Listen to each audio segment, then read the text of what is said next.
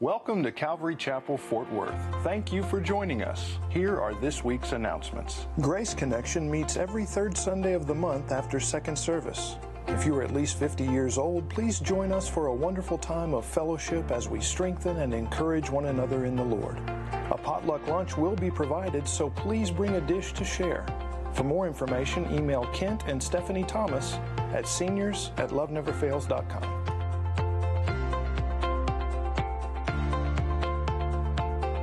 Haltom Christian School is seeking servants for their new ministry, Helping Hands. Volunteers will help set up classrooms after services on Wednesdays and Sundays. This is a great opportunity to get involved in LNFI's local work. An interest meeting will be held after second service, Sunday, August 21st in the library. For more information, contact Heather at office@haltomchristianschool.com.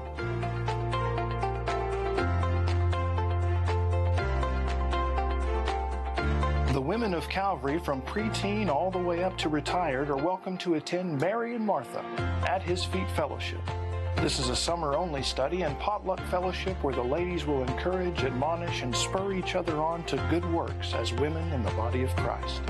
They meet on the fourth Sunday of every month after the second service. Visit the app or website to sign up to bring a dish. Hope to see you there.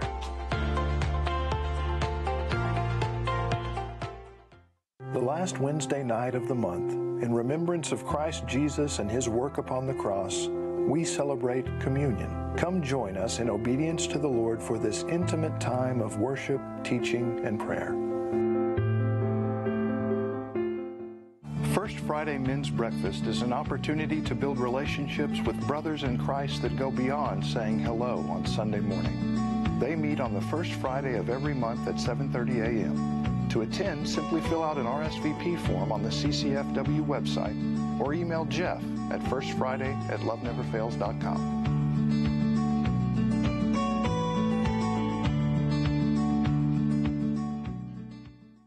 Heart to Heart invites married or soon-to-be engaged couples to join them for their first study on Pastor Greg Laurie's book, Married Happily. Discover what the Bible says about key issues married couples face, such as effective communication, in-laws, resolving conflict, the unique roles of husband and wife, and much more. Their first study will be Saturday, September 3rd in the Koinonia Cafe at 6 p.m.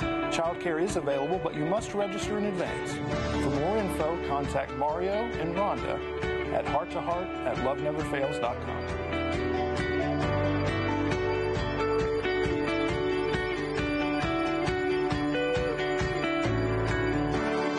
Middle and high school students are invited to join us for Youth Camp 2022. Pack up for a weekend of fun and fellowship October 7th through the 9th as we travel to Georgetown to spend time camping out in God's creation. Bring your Bible as we will be studying what it means to be made in God's image. Sign up by September 7th to guarantee your spot. Space is limited.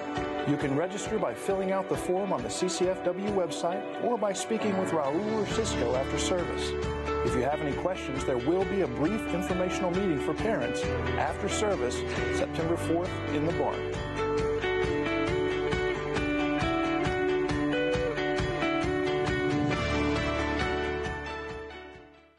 The Praise and Worship team is currently looking for a talented piano player.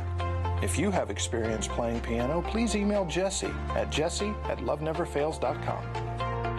Thank you for your attention and for silencing your phones. Remember, you can get more info regarding any ministry and view all of our upcoming events by visiting our website or on the Calvary Chapel Fort Worth app.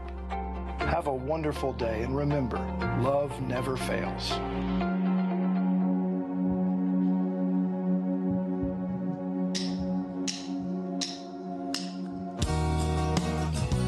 Morning, church. I won't forget the wonder of how you brought deliverance, the exodus of my heart. 'Cause you found me, you freed me, held back the waters for my release. Oh, Yahweh, you're the God who fights for me, Lord of heaven.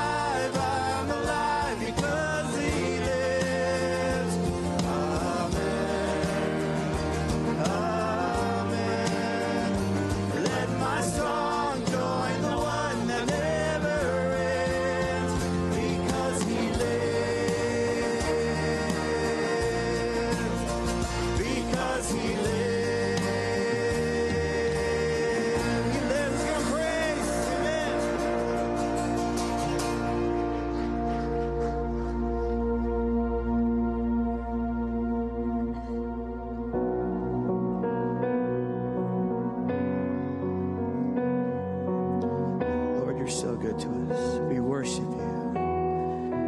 We praise you this morning.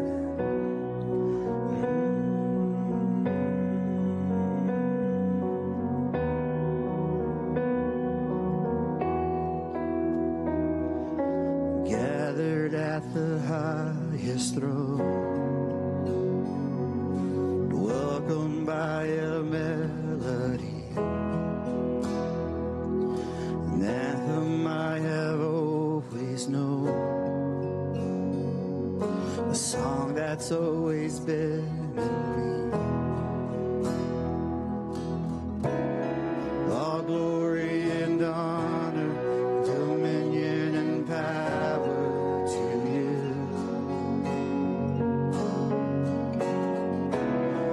All glory and honor, dominion and power to you.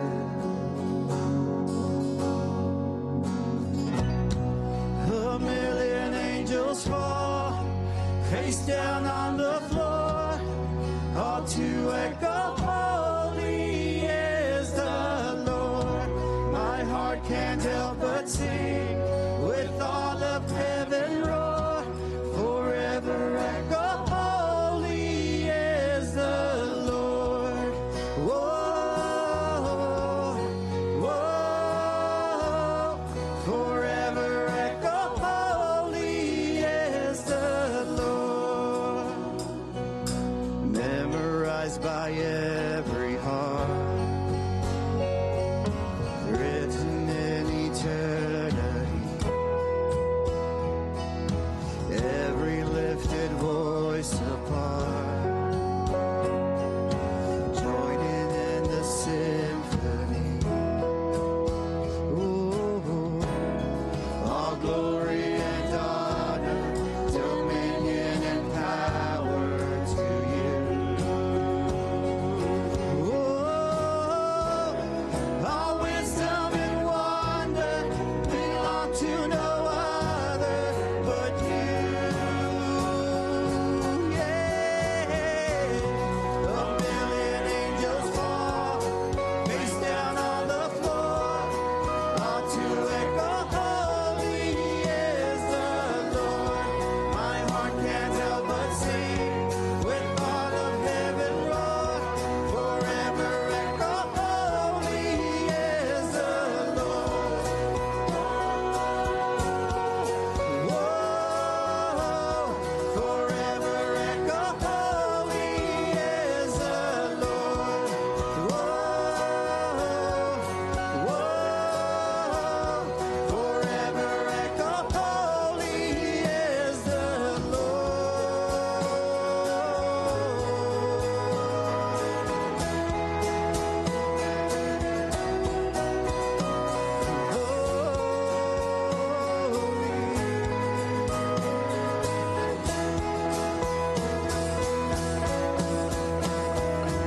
Standing at the end of time, there before the throne of grace, majesty before my eyes, I let it take my breath away.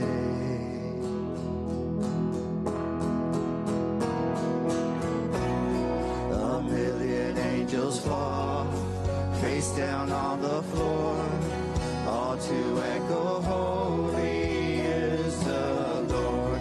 My heart can't help but sing, with all of heaven roar, forever echo, holy is the Lord. A million angels fall, face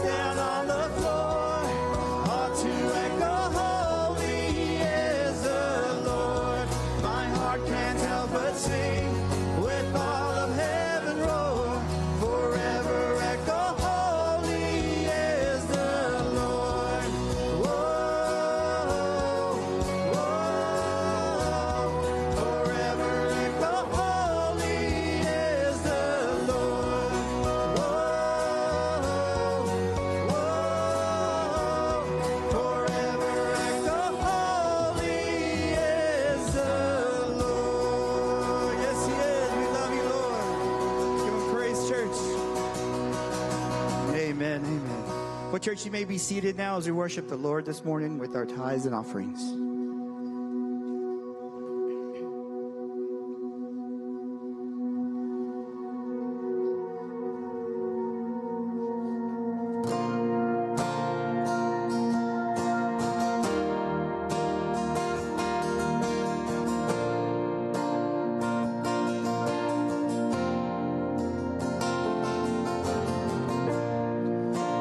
Amazing love that welcomes me, the kindness of mercy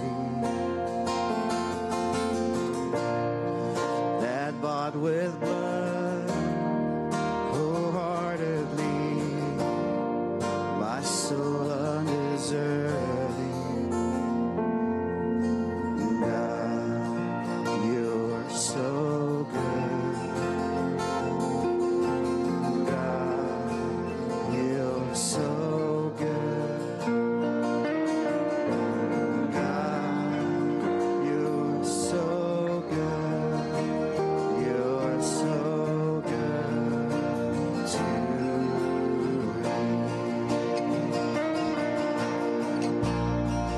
Behold the cross, age to age, and hour by hour. The dead are raised, the sinners saved, the work of your power. God, you're so good. God, you're so good. God, you're so good. You're so good to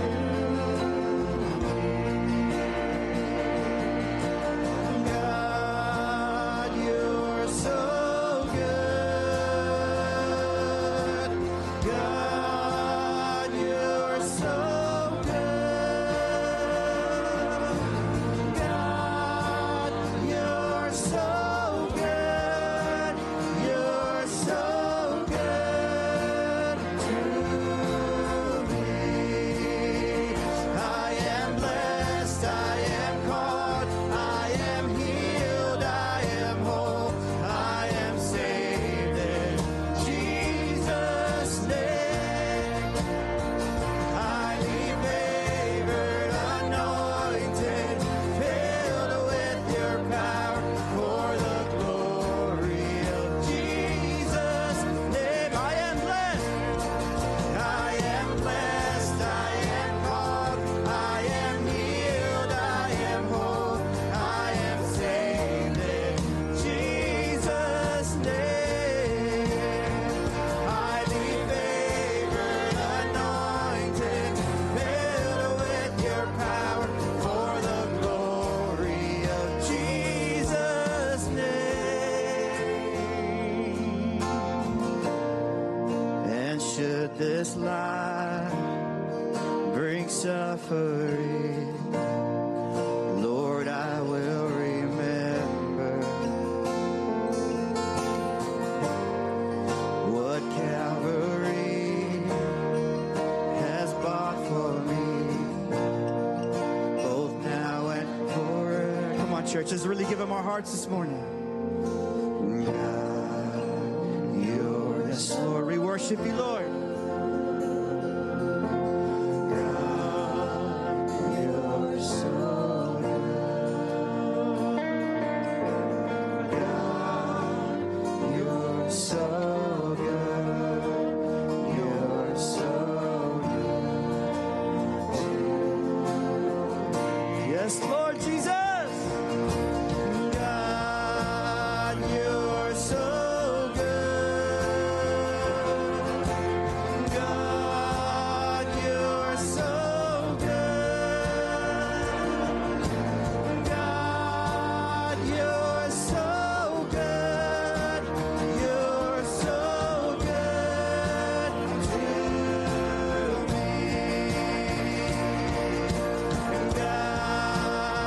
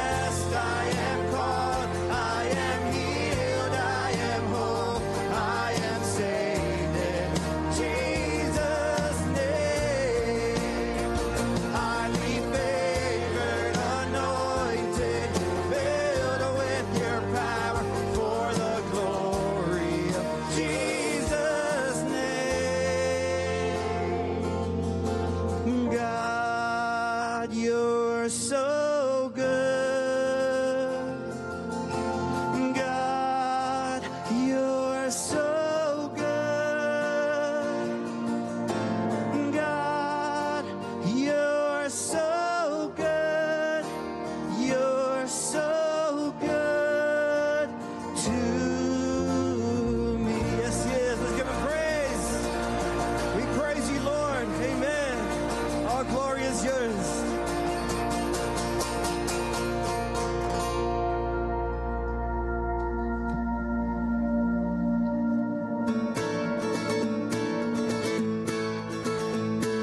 Lord, I find you in the seeking. Lord, I find you in the doubt.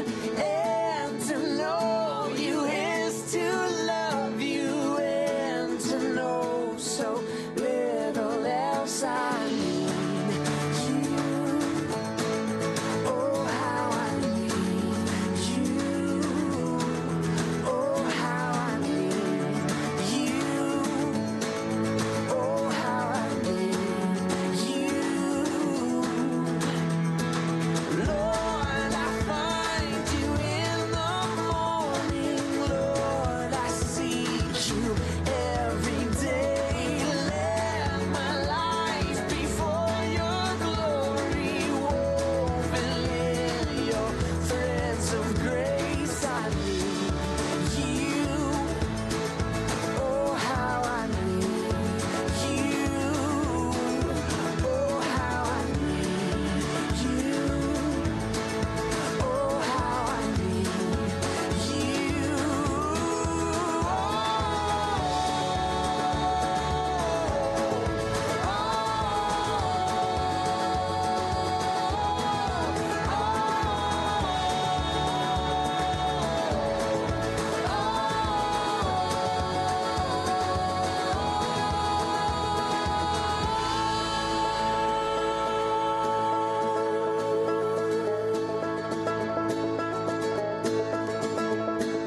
Light, glorious light, I will go where you shine. Break the dawn, crack the skies, make the way bright before me. In your light, I will find all I need. All I need is you.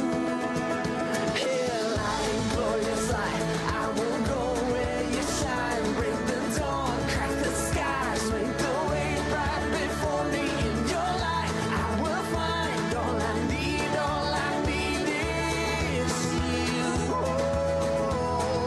Oh, how I need you. Oh, how I need you. Oh, how I need you. Oh, how I need you. Oh, how I need you. Oh, how I need you. Oh, how I need you. Oh, how I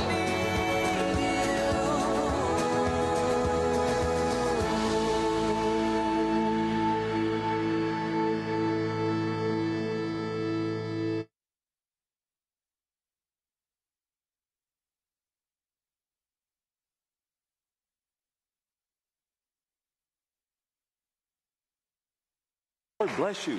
Of course, if you're visiting with us, you know, today is what we call the third Sunday, or Love Never Fails Sunday, and it's a day that we take up an offering, guys, for the orphanage there in Camargo. So the Lord bless you as you give this morning. You know, if you want to find out more about the things that we do at the orphanage and our local work here at Halter Christian School or in Camargo Orphanage, just go to lnfi.org, or you can go to the Calvary website. And the Lord bless you. Let me ask you a question as I welcome you again this morning, those that are tuning in live as well. Have you noticed a progression in the videos up to this point? Yes. Amen? Yesterday, or I can't remember what day it was. Maybe it was yesterday, or maybe it was the day before. Friday. When I reviewed the video, I sit here and they play, and I get to watch it ahead of time. And I said to Abby, she's the one that puts all that together, I said, did you notice that the children, each time we see the video, they're more joyous, amen? And that's, you know why? That's because of what you're doing right now and because of the great labor that Steve and Carol, that they're doing with those children. They have a home, they have a family, they know they're loved, and they know that Steve and Carol, they're not going to leave. They're there to help them. Amen? So thank the Lord for that. Hey, I thank God for that. Man. So the Lord bless you this morning, and thank you for giving. And listen, before we go to the Lord in prayer, two things quickly. Pastor Thomas, of course, will be back Wednesday here. The servant leadership training is over, so we resume to normal. But I have great news from the tent ministry, as always. Listen to what happened yesterday. I received this text as I was preparing this sermon. Said, Bill, listen, I just heard that Lisa, Angelica, Freddie, Eddie, Stephanie just received Jesus Christ as their Lord and Savior at the Williams tent. Listen, 6 people came to Christ yesterday. Well, we need tents all over this city. Amen. Oh, pray about being a part of that. I'm so thankful that more people are stepping out, and you just never know what God is going to do. Amen? So with all that being said this morning, go ahead and turn your Bibles to 2 Timothy. We're going to begin in chapter 2 this morning. A transition takes place, of course, with chapter 2. And with all that being said, let's go now to the Lord in prayer. Father, we thank you. Lord, first of all, I thank you that I'll not have any allergy attacks like I did in the first service. Lord, please let my voice and my throat just be perfect, just for the next however long you want me to teach. Just let it, after that, Lord, do whatever. It's okay, but just give me that break. And Lord, we thank you for those who've given this morning to help the work that we do there. And Lord God, I'm so thankful for Steve and Carol. I'm so thankful for the children that they love. I'm so thankful, Lord, that there's a place that they are safe, they are well fed, they're cared for medically, and Lord, they're learning about you, our Savior. And Father, I pray this morning, somehow, as you always do, would you help me just to teach faithfully and accurately? All those that are listening live, those that are in the chapel here, maybe they're listening by radio, they're in their car right now. Lord, wherever they might be, I pray that the Word of God penetrates their heart and their mind. And may every need, Lord, I know none of them, but may every need be met in the hearts of your sheep this morning. We love you, we praise you in Jesus' name.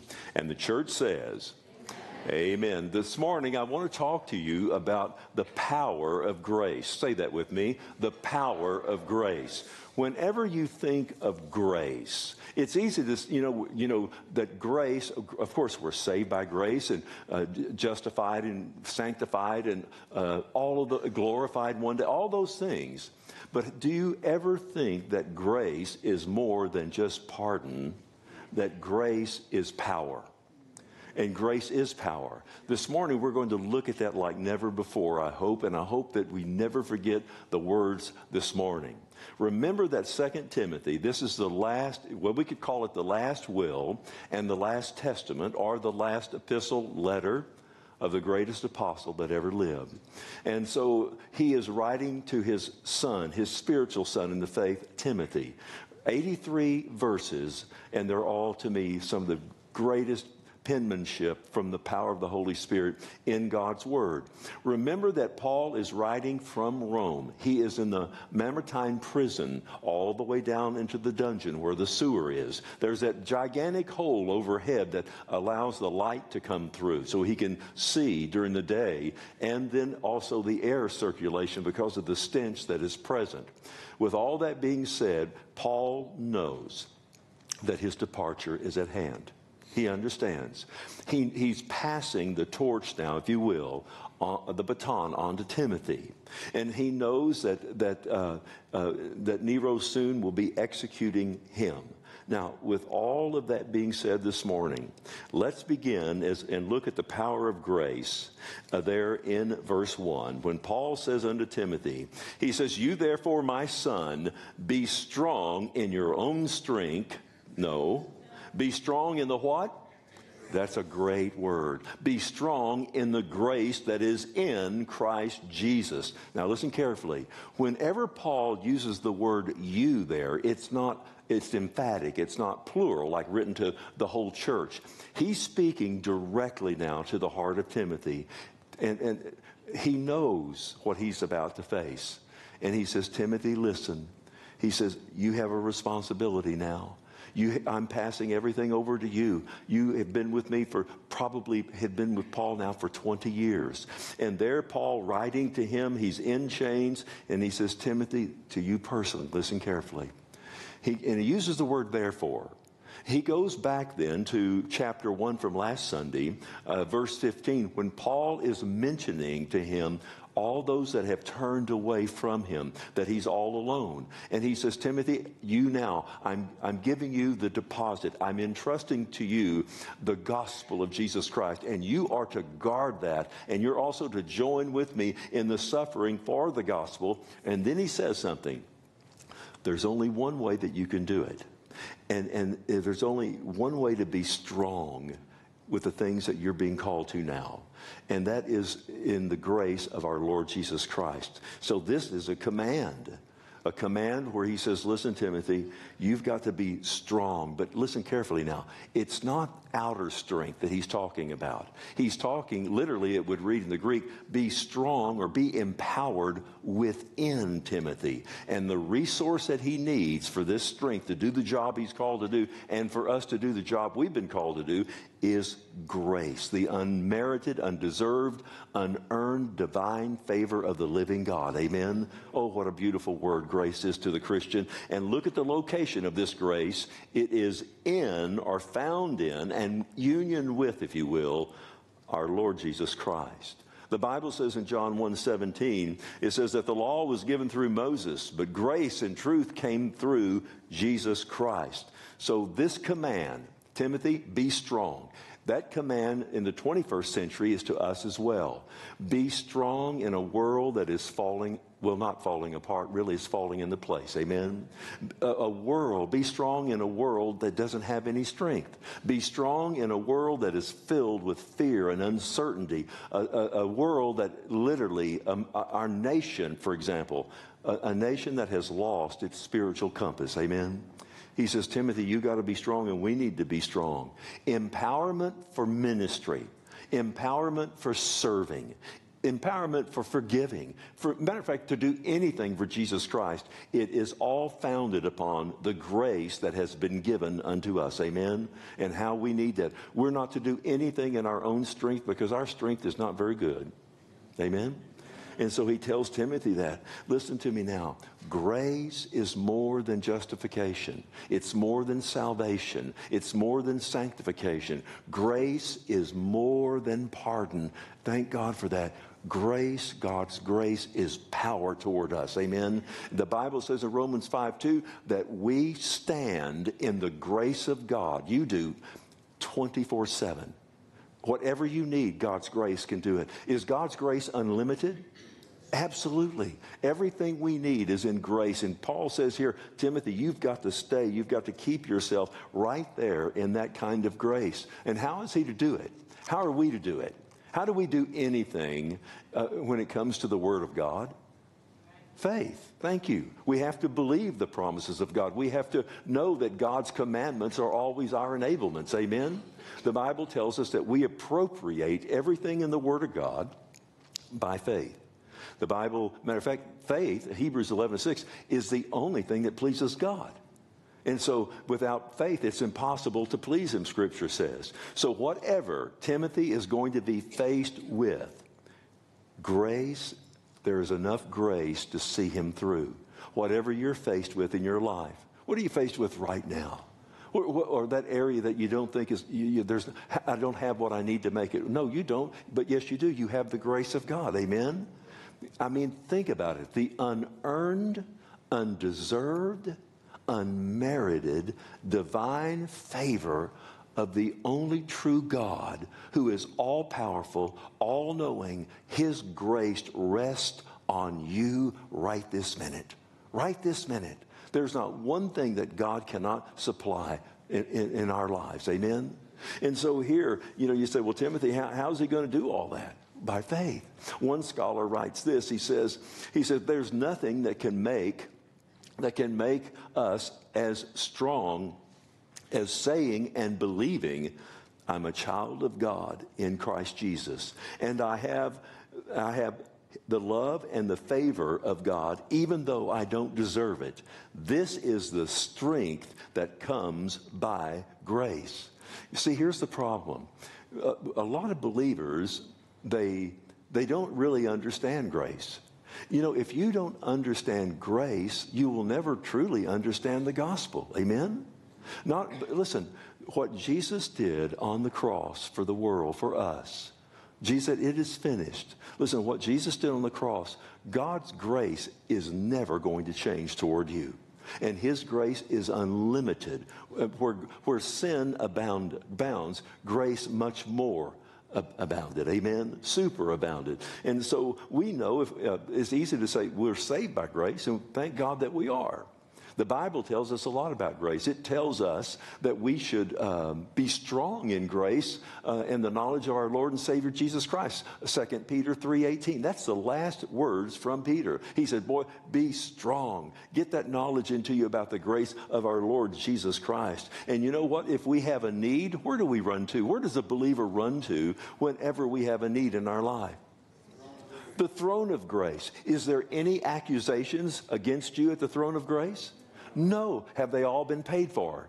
Yes. And you're invited to come. He says to come boldly. That means with confidence, with assurance, with freedom. Come boldly to the throne of grace. The place where you can obtain mercy, help, grace in time of need, or literally when you need it. How do you get that? How do you get what you need? Well, you believe that God's word is true. Amen? Amen. So that's what we need to do. The Bible tells us in 1 Peter 1:13 about grace. It says, therefore, gird up the loins of your mind, be sober, and rest or set your hope fully upon the grace that is brought to you at the revelation or the appearing of our Lord and Savior, Jesus Christ. So Timothy, Paul says, Timothy, you must believe and walk in and appropriate that you have that God-centered grace to do the job that you need to do. Listen, Timothy, could Timothy live the Christian life in his own strength? No. Can we? No. Absolutely not. What did Jesus tell us? He said, without me, John 15:5, without me you can do nothing. And I always like to say, look up that word nothing, and you know what it means? Nothing. That's right. Nothing. That means you need him for absolutely everything. Paul the Apostle told the church at Philippi, he said in Philippians 4:13, he says, I can do all things through Christ Jesus that strengthens me. That strength is always in Christ.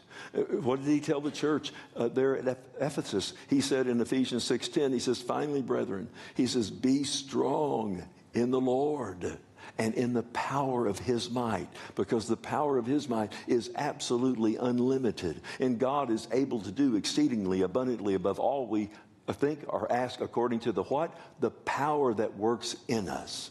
Loved one, we have everything that we need. Grace, the power of grace. I thank God that we have that this morning.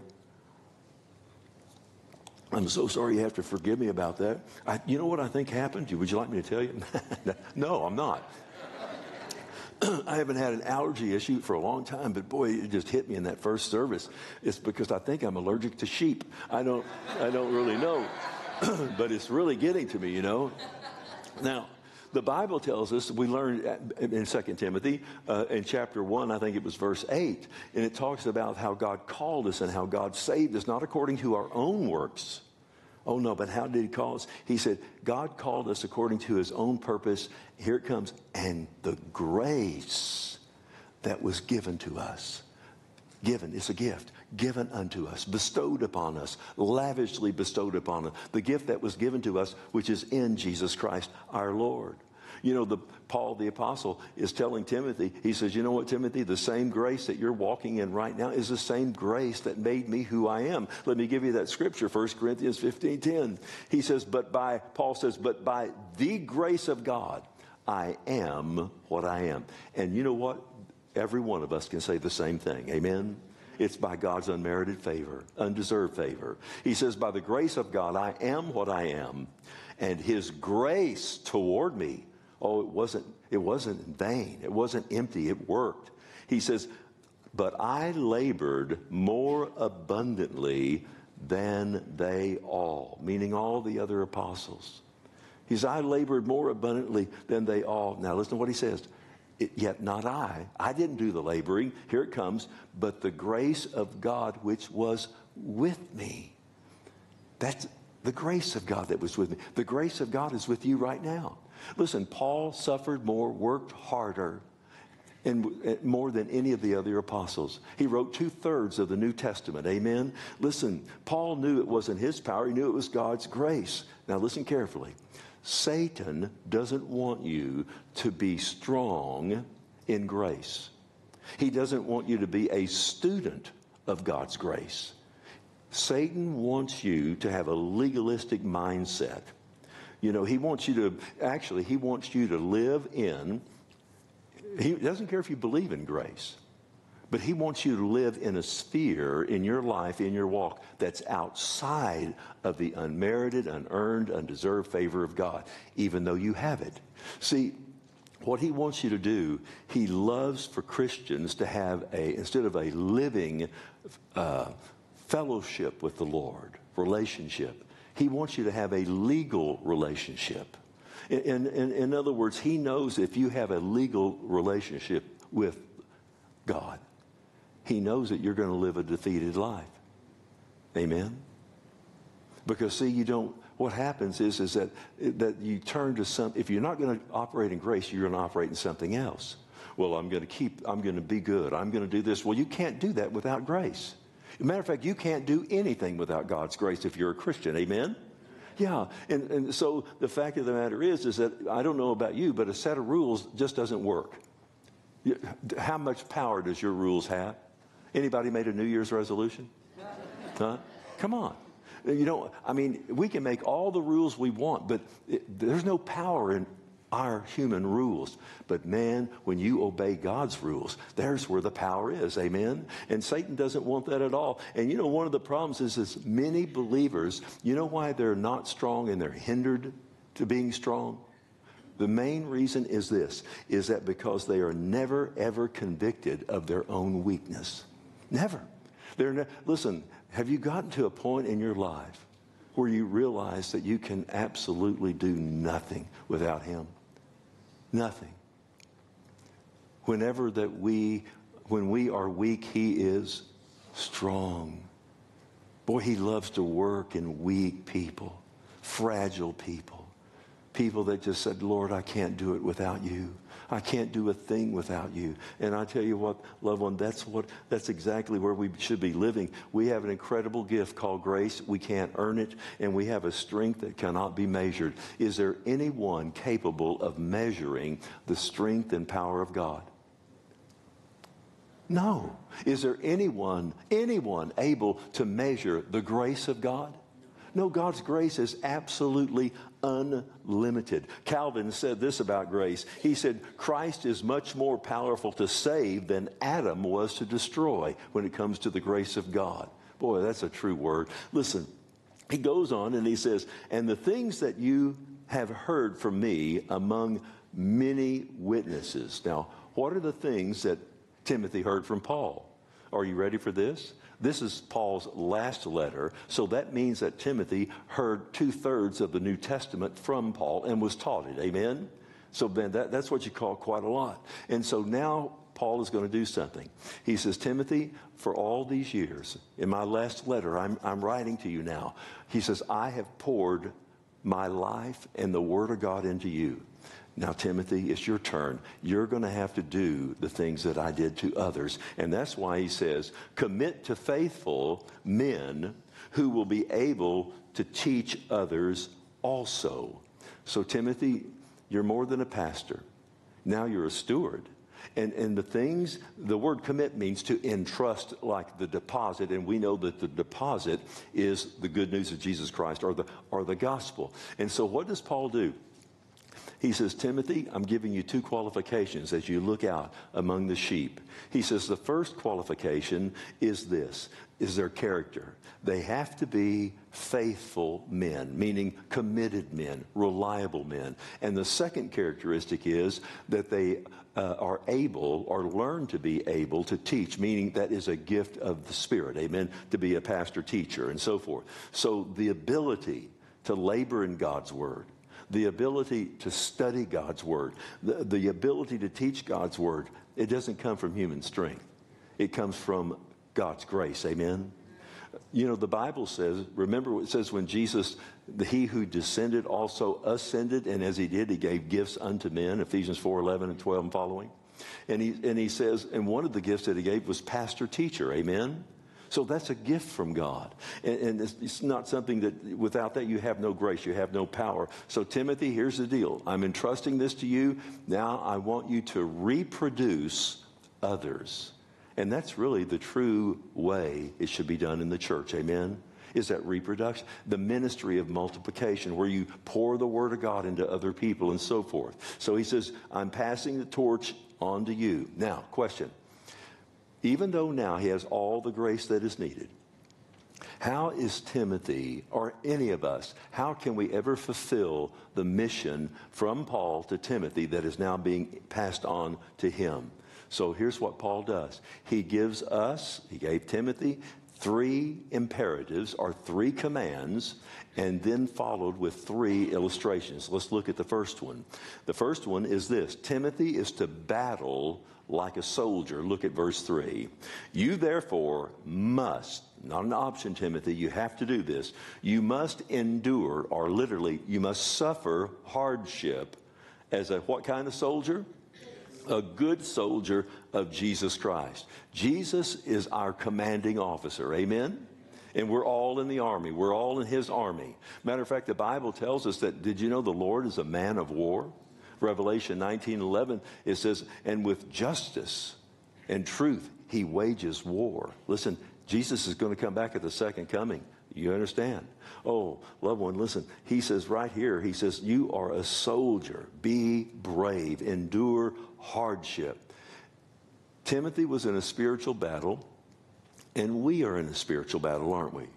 And the only way that we're going to ever operate in this world is through the strength of the Lord. You know, and be a good soldier. Are you a good soldier of Christ? I think there might be a lot of us are AWOL. Is that an Army term, right?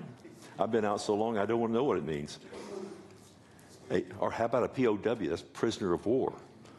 You know, it says be a good soldier. I don't know if I'm a veteran. I served in the armed forces many years ago, before many of you were probably born. And, you know, the thing is that if you've ever been in the military, maybe the Marines, you know, or the Army, I don't know about those other two, but I'm teasing. You know, does a soldier give up his rights? You don't have any rights. When you raise your hand and you're sworn in, your civilian life is over. Do you understand? You're under military law now. You're not in civilian law. And not only that, you are to follow your commander. Whatever they tell you to do, that's what you do. Listen, I don't know if you know this or not, but every one of you this morning, you're just like Timothy. You're no different. You are on active duty right now. You're not on leave. You're on active duty. And you're not going to be on furlough, loved one, until you get to heaven. Amen? Matter of fact, you know, right this very moment, our present command, our present assignment, where is it? Fort Worth. Where's our outpost? Camargo. Hallelujah. Camargo. Amen. Our orphanage is there. Listen, if you ever served in the military, you know the routine. You're sworn in at the AV station in Dallas. I don't know if they still do that or not. And I'll never forget, man, listen, when I left, it was in the 60s, and they put you on a plane. And back then, you know, it was, well, never mind. I don't want to go into that. They did, it was a jet, though, okay? And so we flew from Dallas to El Paso. Fort Bliss was where I took my basic training. And I'll never forget, as long as I live, the moment They open the door, and we have to walk out on the tarmac. There's not any of those fancy things. I forget what they're called now. You walk through so you don't get wet from the rain. And when I got out the door and I looked at the tarmac, I saw such a kind-looking man with a Smokey the Bear hat. And there were yellow footprints painted on the asphalt. And he yelled, I can't do that with my throat. He yelled, "Put your feet in the yellow footprints now." He didn't say, "Hello, welcome." Do you understand? And I knew, listen, I still remember his name, Vandy Stevens. He was the meanest man I ever met in my life. Do you understand? I have nightmares still about this guy. And there I knew the moment. I knew I was in trouble. What did they do? All of a sudden you lose everything you have. How about your civilian clothes? Can you wear your civilian clothes? No. Aren't you glad that we're clothed with Christ? Amen? Yes. And they box up your clothes, and what do? You have to mail them back home, and you pay for it. And then they give you that great haircut. And then they let you go pick out your clothing. Would you like this color, this color? No, what did they do? What color was it? OD green, my favorite color. And then my drill sergeant, he was so loving, so tender, tucked me in bed at night. Listen, you're in the Army. You do what you're told. And they can, in a moment's notice, they can ship you anywhere in the world without your consent, and they don't care who it affects. Do you know that? Not only that, the moment that you're in the Army and you start learning what to do, how to be a soldier, do they issue you a weapon? Yes. And are you to learn that weapon, use that weapon, train with that weapon, clean that weapon? Yes. Why? It defends. That's what you're going to protect your life with. Now, has God done the same thing? If you're in God's army, does he give you anything to protect you? Of course he does. The angels of God are all around you. God is right there with you. The Holy Spirit is there. But he's also given you the entire armor of God. That you're to, one of them, it says, take up the shield of faith by which you're able to quench all the fiery darts of the wicked one, the devil. Amen? You have everything you need, but you have to take it up. So you have all the armor of God. The Bible tells us we have other things. The weapon of our warfare, it says in, 2 Corinthians 10, 4 and 5, the weapons of our warfare, they're not carnal, but they're mighty through God, to the pulling down of strongholds, bringing every thought into the obedience of Christ. Amen? We cast down lies and we do it with the truth. James 4:7, here's some military words. Submit unto God. The word submit, military, here it comes. Military word. Resist the devil, and he'll run. Actually, he will run in terror. Isn't that amazing? So you have everything you need. You have, just like because you're a soldier in the army of God. And he says, and no one engaged in warfare, Timothy, and us as well, entangles himself with the affairs of this life. Now, what does that mean? Boy, that's a scripture that has been abused. Some say, well, see, you're never to marry. This means you never marry. You don't ever have children. You're sold out to the Lord. Well, you're sold out to the Lord. He's sold out to you, but that's not what it says. God says it's not good for man to be alone. Amen? So what he's saying is we're not of this world, and the affairs of this life, we're not really concerned about that. We're concerned about the affairs of the life that we're going to. Amen? In other words, our home there in heaven. And so we're to carry out our duties. And I want you to look at the last part again. It says that we please him, our Lord, who enlisted him as a soldier. Isn't that amazing? God enlisted you. You didn't have any rights. You were drafted. Amen? But he didn't enlist you to serve and please him for 3 years or 4 years, however long they do today in the military. But you're a lifer. Do you understand? You're not here for the short term. You are here for the whole term. And he says, our whole duty is one thing, is to please our Lord. Now watch this. He says in verse 5, he uses now the athlete. So Timothy, you have to be, and we have to be, as dedicated as an athlete. Look at it. And also, if anyone competes in athletics, he is not crowned unless what? Unless he competes according to the rules. So if you don't play by the rules, you know what? You don't get the crown. What's the rule book? It's the Word of God. Amen? The Bible that you have. Listen, being an athlete, you have to be dedicated to be an athlete. Amen? You have to work, man. I mean, listen, I remember when I was played football and sports and all that, and I love football, I love basketball. My football coach, his name was Herman Carbell. What a name. I didn't like him. He didn't like me. And here's was our motto. He says, all I want from you, 3 yards and a cloud of dust. 3 yards and on every down. So if you go 3 yards on every down, what happens? Thank you, Mario. Nobody else, they didn't get it. You make a first down. So what do? 3 yards and a cloud of dust, Bill. 3 yards and a cloud of dust. You know, even though he didn't like me, he didn't. I was the captain of the team back then. And hello. But you know what's really wonderful? He was one of the greatest coaches. He worked you like a dog. You know, we didn't have Keller back then. The true Keller Indians, okay? The original, before there was any of this other stuff. We didn't have money for nice locker rooms, or we even our uniforms were back from the 50s, okay? And we didn't have a workout place. You know what he did? We got these 5-gallon paint buckets, and he filled them full of concrete, and then put a steel post between them. So you have this one and this one. That's what we worked out with. Oh, you want me to tell you some more? And then as you were lifting that, he would come and jump on your stomach. I'm serious. But let me tell you what he did. He produced, and I'm so thankful to be a part of it, the winningest football team in the history of Keller. It was a great time to play football. But you see, the thing is, you got to sacrifice. If you're an athlete, you're going to work out right, you're going to train right. Do you understand? And that's what Paul is telling Timothy. He says, Timothy, listen, you've got to practice. You have to be dedicated. You are running the only race that matters, Timothy, and we are only running the only race that matters. And the Bible says in Hebrews 12:1-2, that we are to run this race that's set before us with endurance. Amen? Never giving up, being dedicated, looking unto Jesus, the author and the finisher of our faith. Why?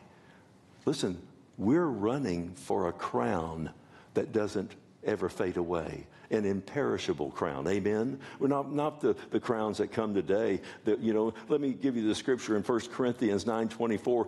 Paul says, oh, listen, do you not know that those who run in the race all run, but only one receives the prize? Run in such a way that you may obtain it. In other words, to make that prize yours. And everyone who competes for the prize is temperate in all things. In other words, you're disciplined. You eat right and train right and all the rest. Now, they do it, meaning the Greek games, this is what he's talking about back then. He says they do it for a perishable crown, but we for an imperishable crown. What is that crown? It's a reward. Running the race given to us at the bema seat of Christ. Amen? The place of rewards. You know, we have to run it, but we do so by the grace of God. And not only that, there's someone who wants to take your crown and steal your crown and knock it off your head. We know who that is. That's why Jesus, when he's writing there in the church in the book of Revelation, in Revelation, I think it's 3:11, he said, listen, hold fast, man. He says, let me just back up. He says, behold, I'm coming quickly. I'm coming suddenly. I'm coming without announcement. Hold fast. See that no one takes your crown. Now, look at the next example that he gives us. Timothy is to work hard like a farmer. He says in verse 6, the hardworking farmer must be first to partake of the crops or the harvest, okay? Do farmers work hard? Oh, man. Listen, farming is hard work. Every time I tell my wife, Becky, I say, honey, we're getting up in years. I mean, we're nearly 50. And I say, And I say, you know, we're not getting any younger. Let's just sell our home and maybe go way out into the country and buy us a little place and farm. And she always says, do you know how hard farming is? You know, you can't just go on a vacation when you want. If you have animals, I grew up on the farm with my grandparents there in Keller. Listen, you know, when you have a farm and you have cattle, you have milk the cows and all, you can't just leave. So, amen? So who's going to feed them? Who's going to take care of them? So, in other words, he's saying, listen, Timothy, farmers do something. Farmers feed the world, but they know how to do it. They know how to plant at the right time, sow at the right time, gather at the right time. And so do you. Timothy, listen, you need not to feed the world. You need to feed the lost. Feed the sheep. Amen? That's what it's all about. He's saying, your pasture, you know, the place of your labor, it's a spiritual field. And your labor, Timothy, you need to feed others. But first, you have to first partake of it before you can give it out. Meaning this, I can't give anything to you. Pastor Timothy can't give anything to others unless he first goes and eats it. Amen? He has to partake. In other words, you can't give the Word of God out if you don't feed on the Word of God, correct? And that's what he's saying. He says, boy, you have to be a partaker of that. And he says, listen carefully now. Look what he says. Consider what I say about what he just said about the athlete and so forth, the farmer, the soldier. He said, consider what I say, Timothy. I want you to really think about this and digest it, he says, and literally, and the Lord will give you understanding in all things. So Timothy was number one, and so are we. We have to battle like a soldier. Amen? In other words, we all have to fight the good fight of faith. The next one is we have to be a dedicated athlete because we're all running the race of faith. We're going home, loved one. And then it says the hardworking farmer. You got to work. Keep plowing, Timothy. Keep sowing the word of God. You know, Jesus told us about those who plow for the kingdom of God in Luke 6:42, I think it is. He says, those who look back, those who put their hand to the plow and look back, they're not fit for the kingdom of God. In other words, there's nothing back there anymore. Your life is going forward with the Lord. Amen. And so he says this next command, verse 8, he says, remember that the Jesus Christ of the seed of David, that's King David, of course, Jesus, a descendant who would sit upon the throne forever and ever, the seed of David was raised from the dead according to my gospel. Now, listen carefully. It says, remember that Jesus Christ. That's not correct.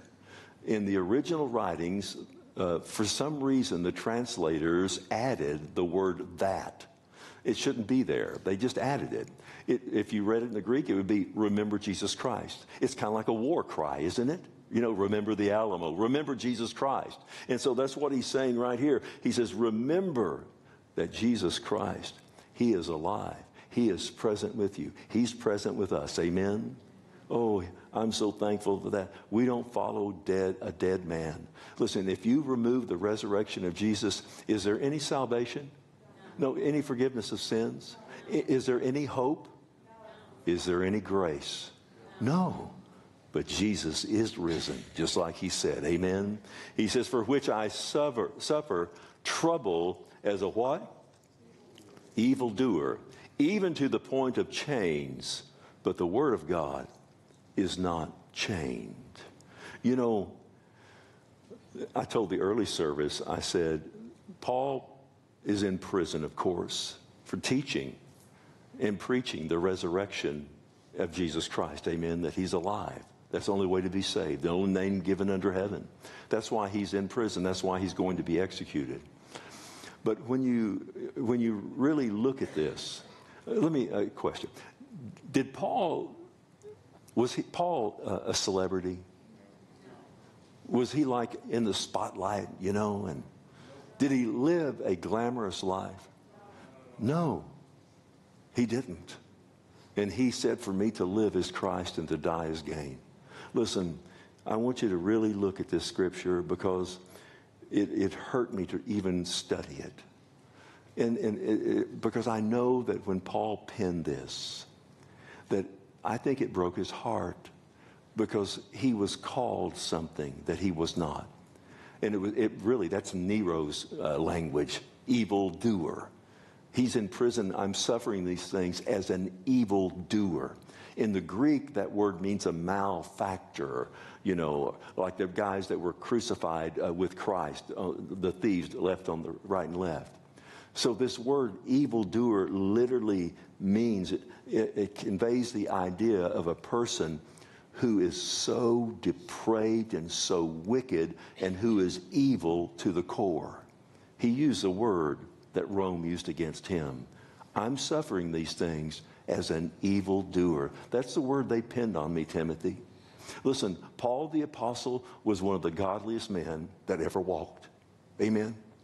And I said, oh Lord, I know that hurt him. And he says, here I am, Timothy. I'm in chains.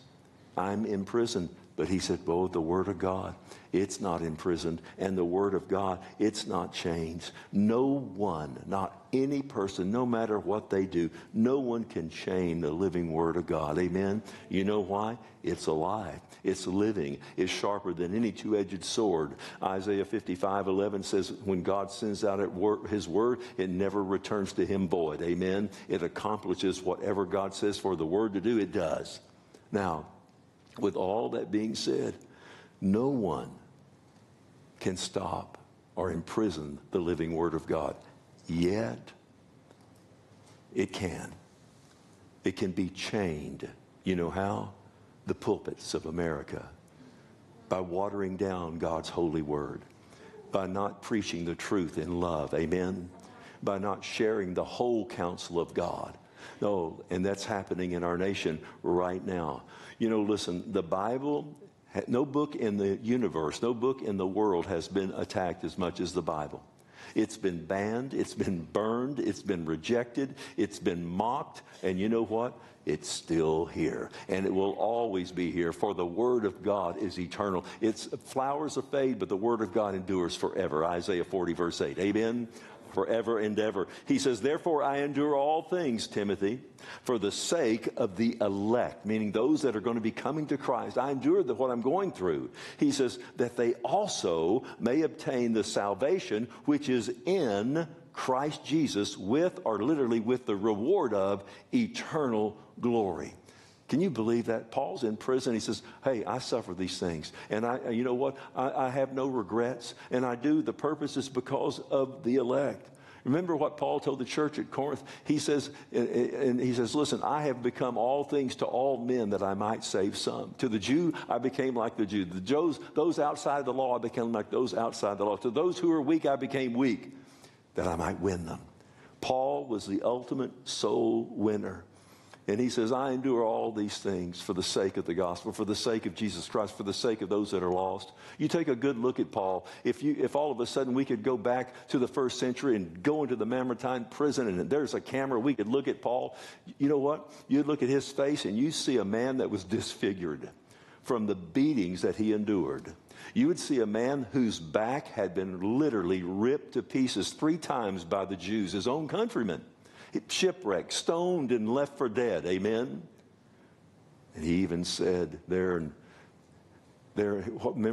what was it, Acts 16, Paul and Silas in the dungeon. They had been beaten bloody, and then they were bent over and placed in stocks. And then they started singing a hymn at midnight.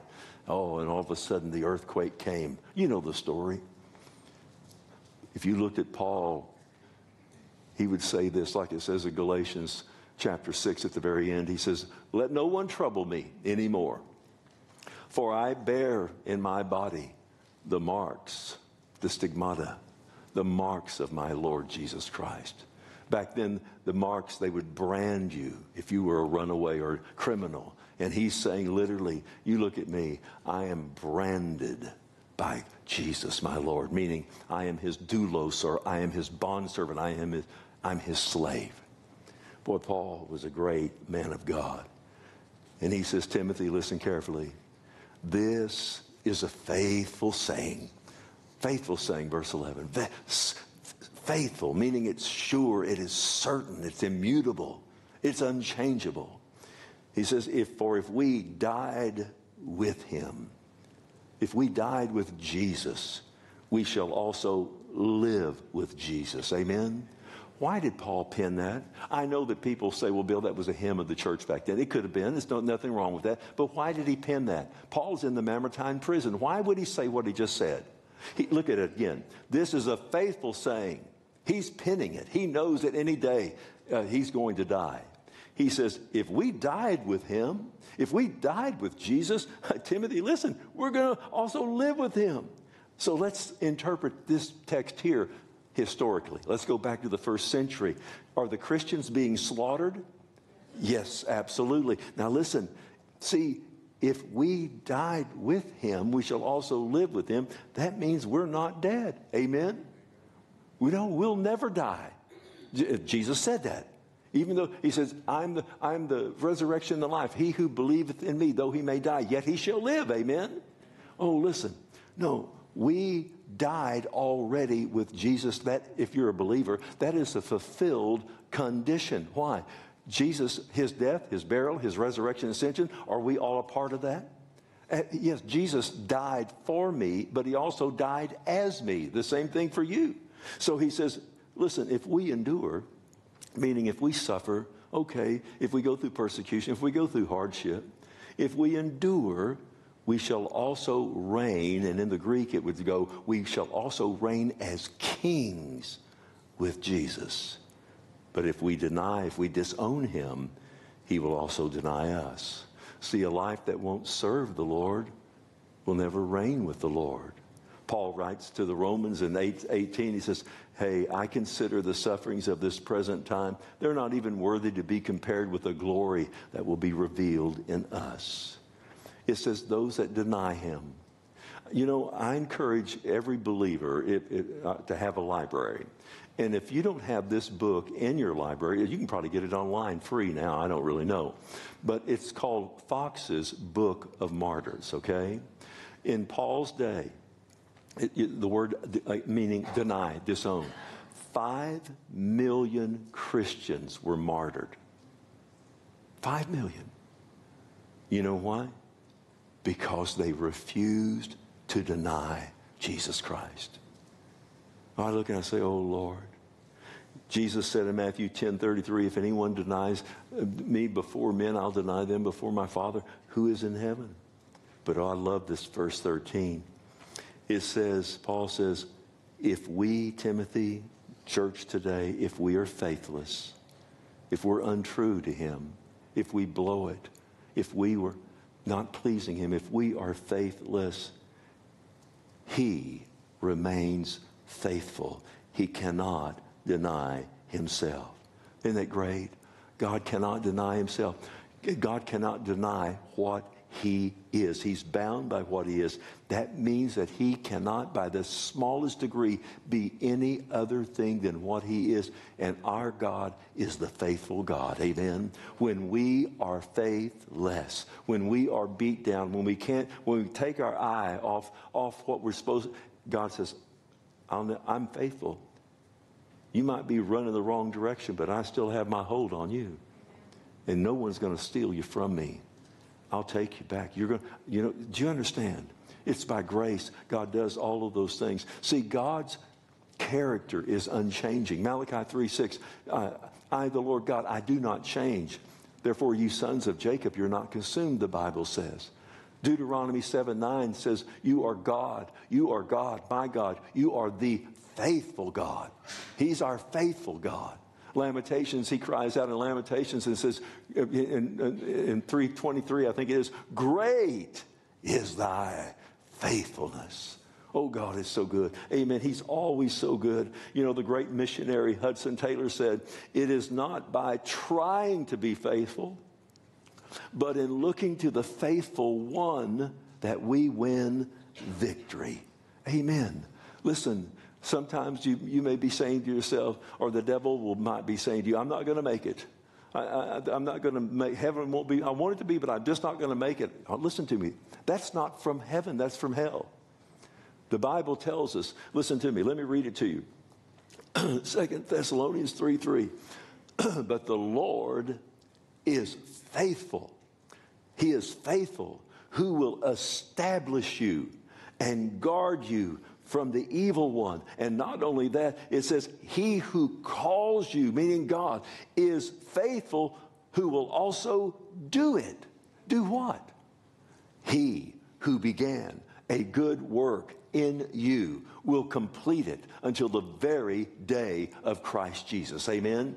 The very moment that you're home, God says, okay, it's complete now. Do you understand? See, God is the faithful God. When we are faithless, he remains faithful. What about our sin? 1 John 1:9. The Bible tells us if we confess our sins, if we confess our sins, that he is what? Faithful and just to forgive our sins and to what else? Thank you. And to cleanse us from all unrighteousness. God is faithful. How faithful is God? You know how faithful he is?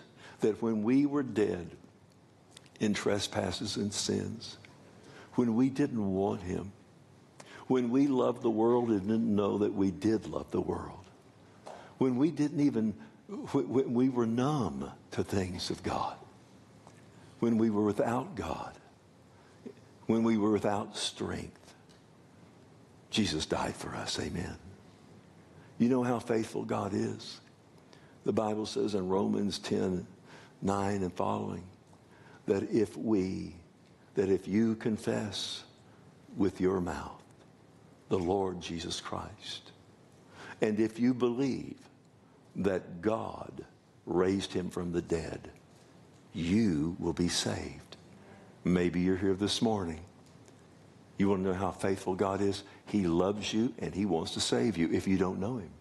So as our heads are bowed and no one looking around and every Christian praying, maybe you're here and you say, you know what? I'm not a believer. I have religion, but I don't have relationship. I want Jesus to be my Lord. I want to be forgiven. I want heaven to be my home. I don't want hell. If you don't know Christ, you can right now. He's faithful. He says, if you will confess with your mouth Jesus is Lord, believe in your heart, he'll save you. Is that you? If it is, you don't have to get out of your chair. You don't have to come down to this altar. But you have to show one sign of faith, and that is just lift your hand and put it up and put it right back down and say, Bill, I want Christ as my Savior. I want to be born from above. I want my sins forgiven. Anyone this morning, if that's you, quickly put your hand up, put it right back down. Well, Father, I assume that all are born from above this morning. But maybe those that are listening live right now, if you're not, you have the opportunity. Just say, Jesus, be my Lord. Come into my heart. Forgive me, O Lord. I believe, and he will save you. Father, thank you that your grace is sufficient for us no matter what we're facing. And thank you, Lord, that we live in your grace 24/7, whether we feel it or not. And that, Lord, your grace, whatever we may face, there's enough there to get us through. I ask you, Lord, as the rain comes, we're so thankful for it. But, Lord, I pray that this dry ground, let it not run off, but let it run in to the soil. And let there not be any flooding. But, Lord, we pray that you fill every reservoir, every lake. Oh, Lord, saturate our soil. Wash away this pollen and all the rest of this junk, Lord, like a cleansing. And, Lord, keep everyone safe. No floodwaters, we ask. In Jesus' name. And the church says, amen. Let's stand to our feet this morning, shall we? Listen, if you're here for the first time visitor, there's a welcome center in the main lobby. They have a free gift for you for coming today, and they'd love to meet you as well. If you need prayer, Jesse's going to close us out with song, and then there'll be people down at the front to pray for you. The Lord bless you. The Lord keep you. And whenever the rain comes, I feel like I told you earlier, didn't I tell you I was going to go outside? Or was that the first service? Well, I'm going outside in my bathing suit, in my backyard. I'm not going to, I don't want to scare anybody, you know. But I mean, I want the rain. Amen. I love you dearly. The Lord bless you. The Lord keep you. God is so good.